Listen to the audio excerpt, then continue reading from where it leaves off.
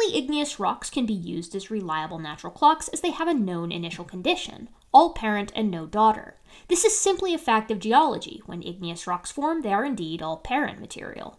We also know that the rate of decay is constant, meeting the second criteria for a natural clock.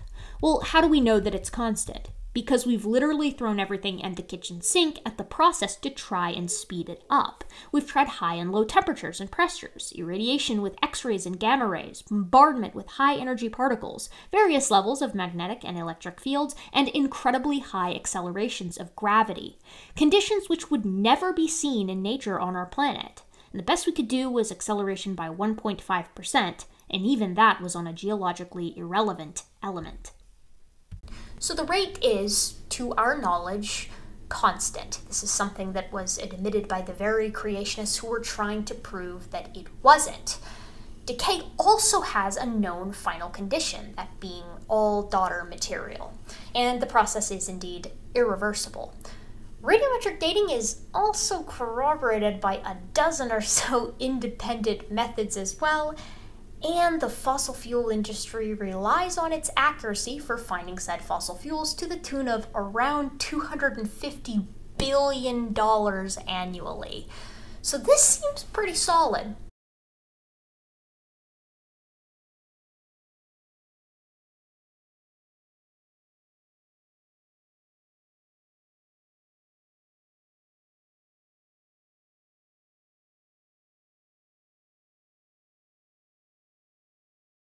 Kerogen. Under heat and pressure, kerogen gradually changes into oil or gas.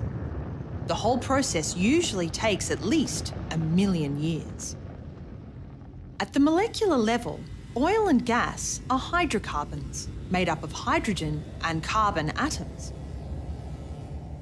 The constant pressure and movement of the Earth's crust squeezes oil and gas through the pores or spaces within rocks. Some oil and gas reaches the Earth's surface and seeps out naturally into land or water. Often it is trapped beneath the surface by impermeable layers or rock structures, like faults and folds. Within the crust, oil or gas deposits build up and form reservoirs. Reservoirs are like vast sponges filled with oil and gas. They can be as large as a city. To find oil and gas deposits, geologists use a number of different survey techniques, including seismic surveys, gravitational surveys, and geological mapping. Seismic surveys use reflected sound waves to produce a 3D view of the Earth's interior.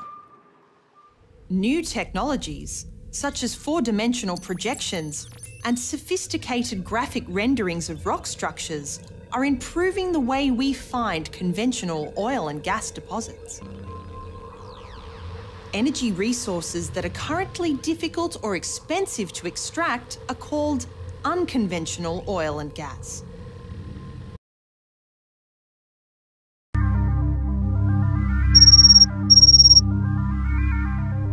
Planet Earth. If you look closer, you'll see that a whole other world exists beneath the surface of land and sea.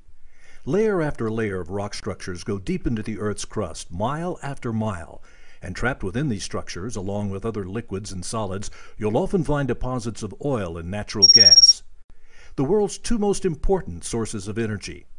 These famous fuels are in constant demand because they make the world go round, day in and day out. So how do you find something that's completely hidden beneath the Earth's surface? It's a mystery that people in the oil and gas industry are always trying to solve, and for very good reason. Drilling for hydrocarbons is expensive. And before they spend money on equipment and crews, exploration and production companies need a reliable strategy for pinpointing where to drill. Geoscientists have a secret weapon called seismic exploration, and it involves sending acoustic energy, which takes the form of wavelets, into the ground to get a sound picture beneath the surface. It's complicated, so let's start with the analogy of bats. Bats can't see very well, so they send out little waves of sound that bounce off of objects and then go back to their ears. It's called sonar. It gives them what you might call a sound picture of their world. That's a good example of how nature already uses a form of seismic acoustic imaging to locate objects. Doctors also use it for ultrasound imaging. Geoscientists use man-made tools to make the sound wavelets, listen to them, and then record them. When you want to know if oil and gas deposits are in a particular area, geophysical companies bring large trucks that have big vibrators on them. Most of the time, this is what generates the acoustic energy or vibration. They use geophones, or very sensitive seismic microphones, to hear the reflected sounds, but sometimes they set off small buried charges. They set many geophones on the ground in a line, and they are attached to a recorder inside another truck. The vibrators send thousands of wavelets down into all the different layers of the earth. Some of the wavelets bounce off of the boundaries between the rocks below the surface and are reflected back to the geophones that are waiting to record them.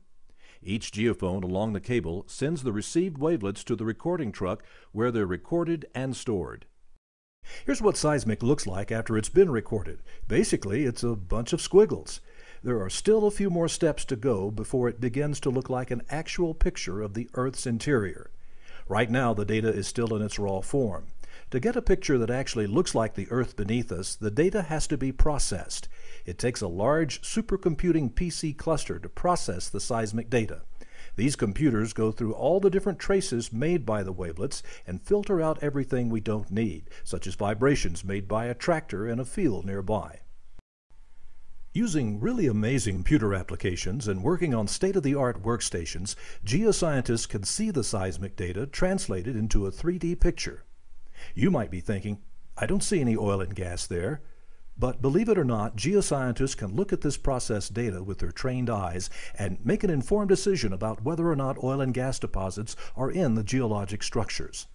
Seismic data leads to a high percentage of drilling success with less risk to the environment. And in a world where the demand for oil and gas is increasing faster than the supply, good seismic information will lead to more affordable energy.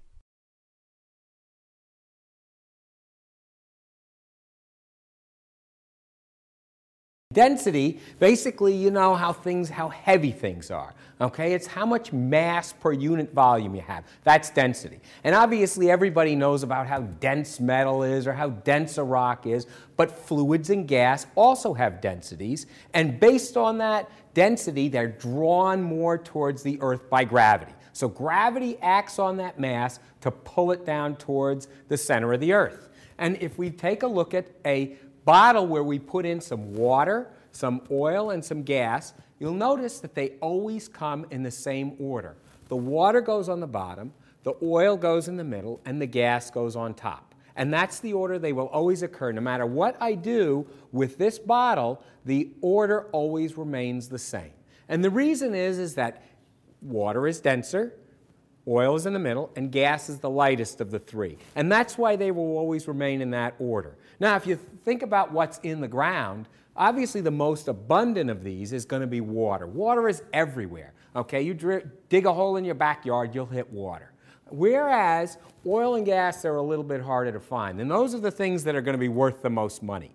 Now, the one thing I want you to notice when we look at something like this is that the oil and gas are always at the top. Okay, they always go to the top. So later on, you're going to learn how to drill for oil. And the one thing you got to keep in mind is that they always go to the top.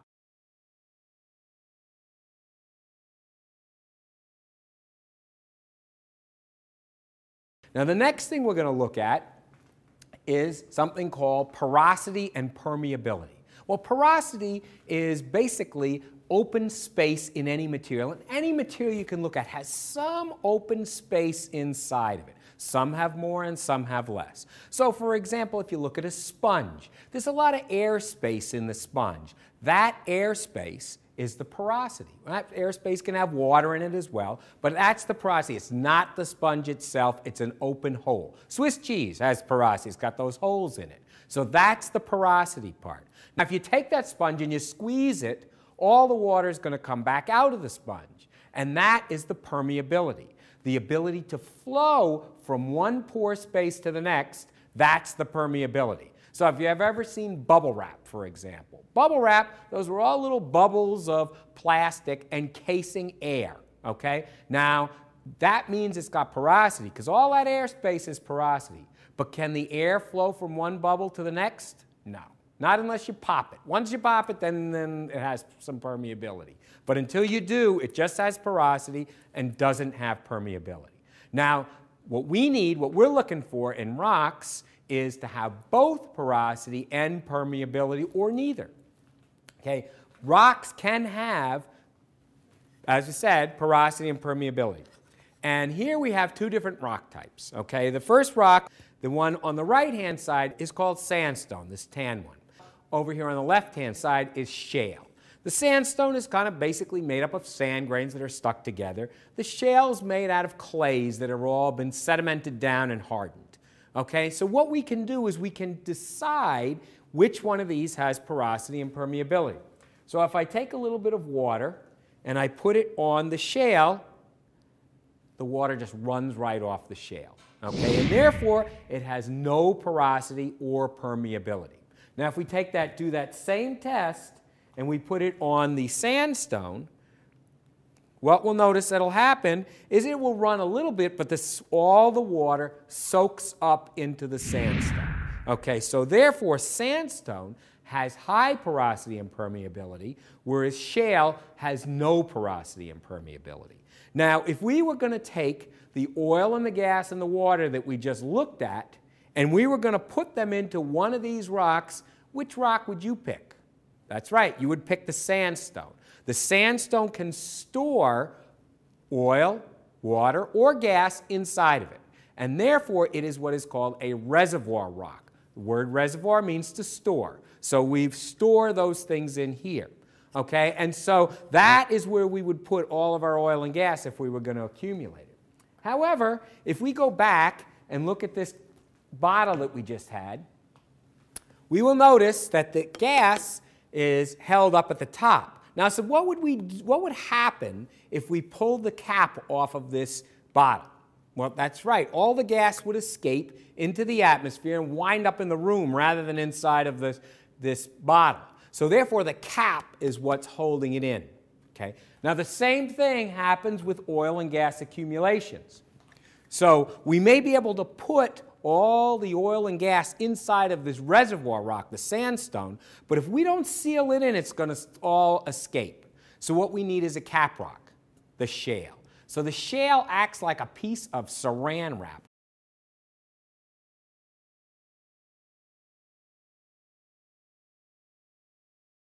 Now, in order to drill wells, and you know, there's been a lot of things on television where you can see people drilling for well, coming up with oil. For example, if you've ever watched the Beverly Hillbillies, they made a movie out of it, used to be an old TV show. The guy goes in the backyard shooting at a rabbit, misses the rabbit, and all this oil comes squirting out of the ground. Okay, well, that's not quite the way it works anymore. And you could get some oil and gas coming to the ground. The La Brea tar pits are actually oil seeping to the surface.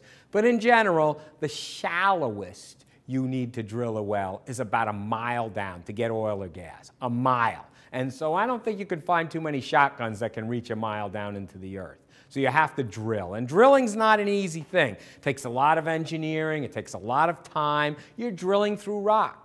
It costs a lot of money to be able to drill a well. So you kind of want to know where you're going before you start drilling. And the way you do that is a little technique called seismic reflection.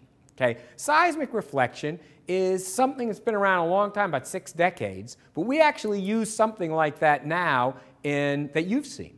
And so if a woman is going to have a baby and she wants to go to the doctor and to make sure the baby is safe and healthy and everything else, they perform on it what is called an ultrasound. Okay, and everybody's probably heard of that, produce a sonogram. And how that works is you put a device on the woman's stomach and it shoots out high-frequency sound waves that penetrate through the skin, penetrate everything, hit the surface of the baby, and bounce back up towards that device, which also has a receiver on it. Once the receiver gets the waves coming back off that are bounced off, it can then image what the baby looks like. Okay? And that's the way the ultrasound works. ultra-high sound waves bouncing off of the baby coming back up to the surface. Well, they've been able to see what's underground doing that for many years now. 6 decades they've been doing that in the oil business. It is basically generating a wave by some method. The wave hits an interface between 2 different rock types, bounces back up to the surface. And you can image way down 10, 15 miles deep to see what the shape of the strata are underground. Okay? And so that is how then we can kind of see what things look like underground before we drill a well to them. So maybe we can see what we might want to drill at rather than just drilling blindly.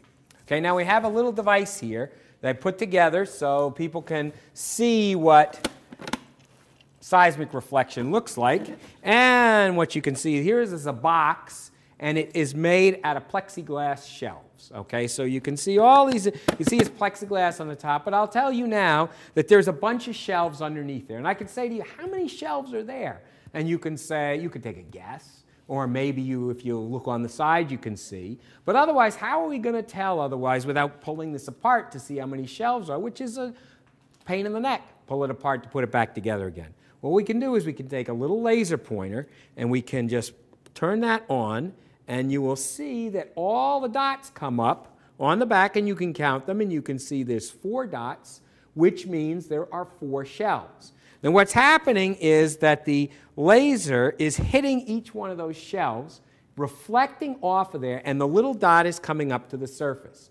Okay, so with that, without even pulling it apart, I know how many shelves are there.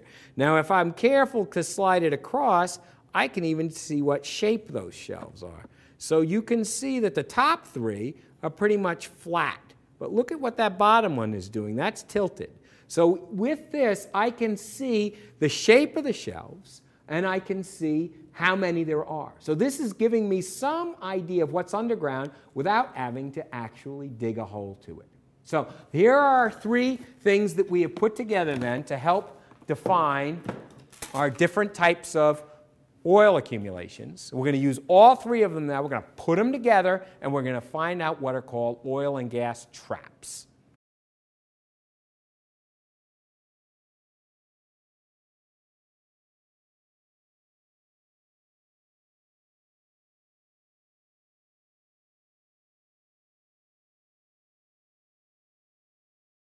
So here are 3 things that we have put together then to help define our different types of oil accumulations. We're going to use all 3 of them now. We're going to put them together, and we're going to find out what are called oil and gas traps. Okay? So we're going to use the density, porosity and permeability, and seismic reflection all together to define oil and gas traps. Okay?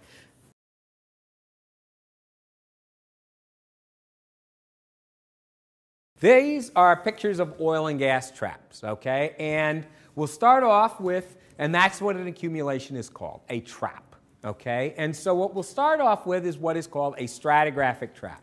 And this on this side is a stratigraphic trap. This is a block diagram. The green part is the surface of the Earth. Everything else is looking down into the Earth, okay? So these are cuts down into the Earth. Now, if you look, you will see a wedge-shaped area on the first one, on this stratigraphic trap, and it is encased in brown.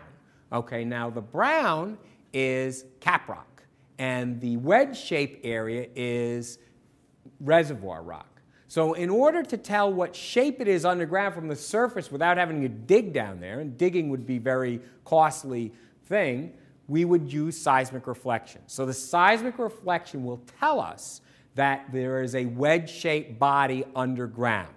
We know, so that's the first thing we're using. The next thing we're using is that we know that the brown is caprock and the wedge-shaped body is reservoir rock. So that's the second stuff that we talked about. Now, if you look inside of there, you'll notice that it's white on top, black in the middle, and gray on the bottom.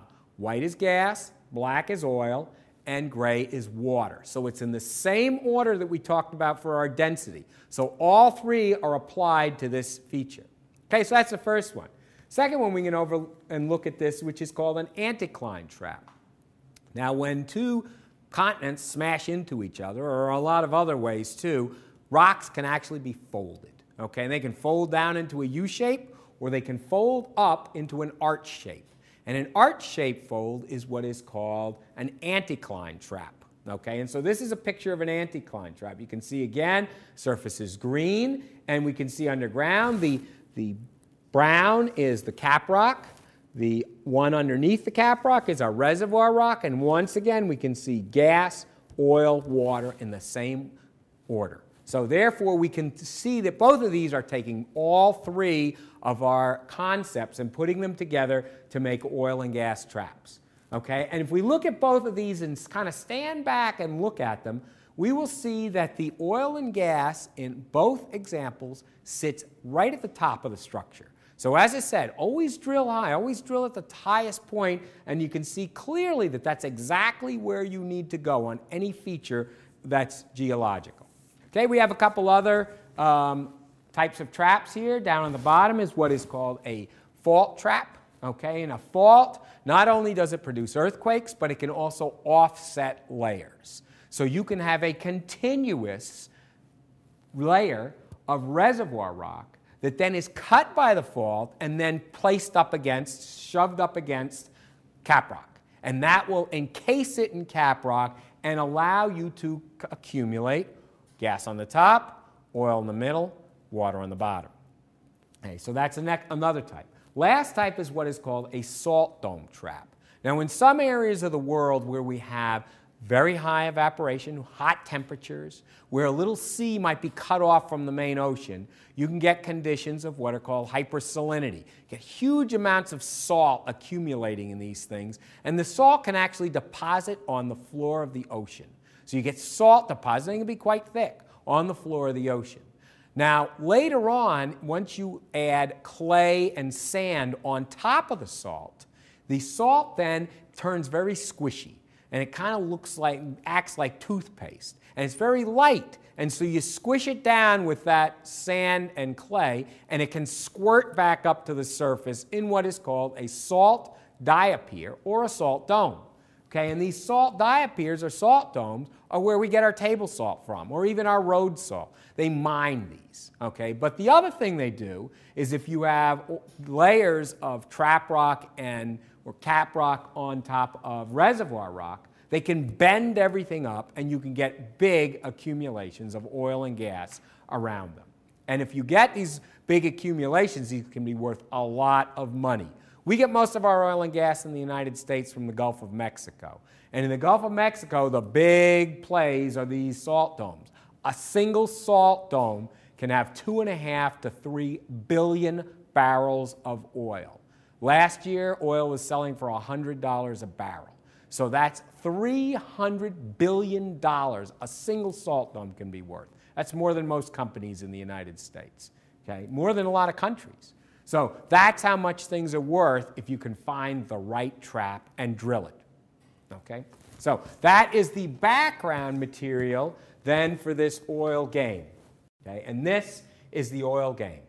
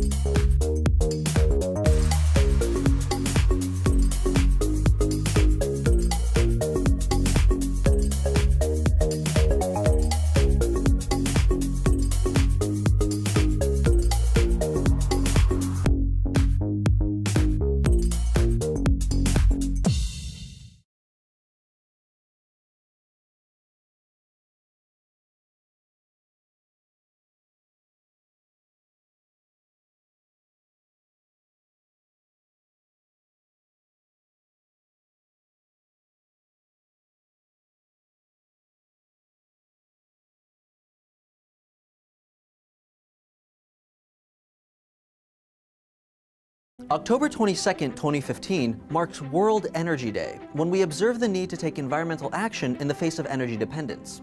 This holiday originated at the 2012 World Energy Forum, intended to address the future of oil and sustainability. Although peak oil usage was supposed to have occurred in the 1970s, today production and use is as high as ever. So we wanted to know, just how much oil do we actually have left?